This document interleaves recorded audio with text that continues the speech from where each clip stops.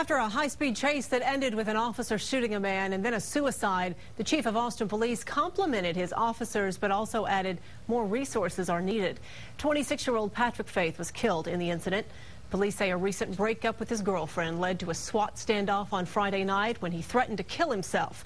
It eventually led to the chase that ended with Faith being shot and then committing suicide near East Riverside and Highway 71. Tonight we have new details as Chris Sadeghi explains most of the entire incident was caught on dash cam except for the end, which the chief chalks up to a lack of equipment. Chris? Well, the chief complimented his officers for how they handled this situation, but then added that they need better equipment. He's gonna try to kill himself and he just shot the gun in the house.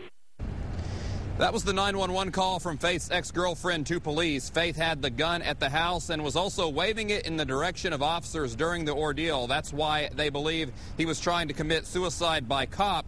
Most all the chase was caught on dash cam video, including when Faith tried to carjack a pickup truck, which is what led to Officer Javier Bustos firing the shot that hit his shoulder. But due to the positioning of the vehicles, they did not capture Faith's suicide. Ironically, the APD helicopter aiding in the chase had to go down to refuel.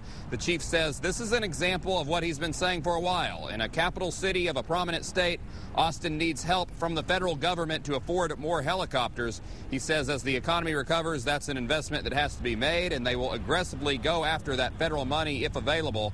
That video, as well as phone calls from Faith made to 911 during the chase asking to talk to his girlfriend, are not being released due to the pending investigation.